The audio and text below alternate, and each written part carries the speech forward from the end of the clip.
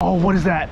Oh my goodness. So I flew to the island of St. Bartholomew, which I had never heard of prior to going, and I'm here because I want to catch some fish. But I knew nothing about this fishery, or even what species of fish are on the island. So I just walked to a nearby beach, and that was when I saw some birds diving. So I started throwing these artificial lures out there on my Dark Matter OP surf rod, and sure enough... Oh yeah, that's a fish.